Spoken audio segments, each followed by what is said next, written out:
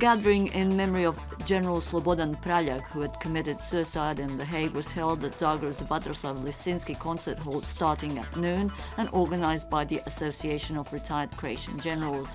A church service in memory of Praljak will be held at 3 this afternoon in Zagreb's Holy Mother of Freedom Church. Special traffic regulations and stepped-up police presence are to be in effect until the two events are brought to a close. President Kolinda Grabar-Kitarović has temporarily moved her office to the Bjelovar and Bilogora County, another attempt at highlighting the need for improved and even development of the whole country, something she's been doing since the start of her mandate. Speaking to those gathered in Bjelovar, the president said, among other things, that it was high time to stop just talking about investment and creating new jobs and to actually implement measures that will make this happen. During her tour of the area, Grabar-Kitarović will be focusing on issues related to the economy and agriculture in the county.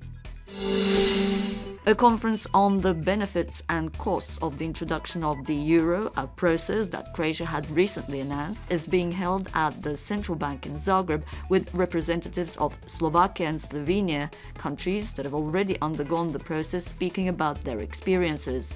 While the central bank governor Boris Vujčić is claiming that the introduction of the euro would eventually secure Croatia a cut in interest rates, Maruška Vizek from the Economy Institute in Zagreb is saying that she is skeptical about the ability of Croatia to introduce the euro, as looking into the past, Croatia has failed to enjoy 5 continued years of public debt cutting in its 27-year history.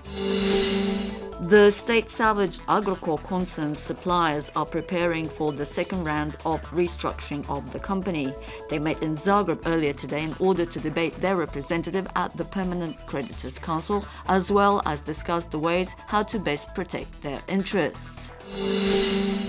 In sports, in Croatian Football League action, yesterday Lokomotiva was defeated at home by Hajduk 2-0, while defending champs Rijeka defeated Slaven Belupo also 2-0. Dinamo is currently topping the leaderboard with 47 points, trailed by Osijek with 35 and Hajduk, which has the same number of points.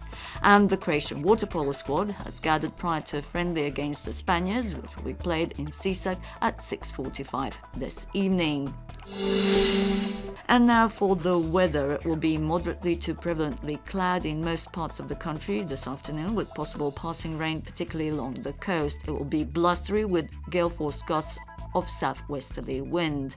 Strong southeasterly winds along the coast, with the north seeing southerly and southwesterly winds. See choppy and very choppy and visibility reduced in places due to rain. Afternoon temperatures mostly between 10 and 16 degrees.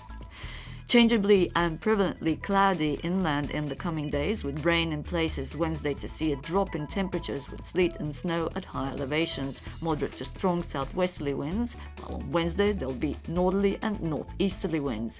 It will be changeable and unsettled with intermittent rain in places along the coast, which will be heavy in the north on Tuesday and in the south on Wednesday. Moderately to strong southeasterly and southwesterly winds expected.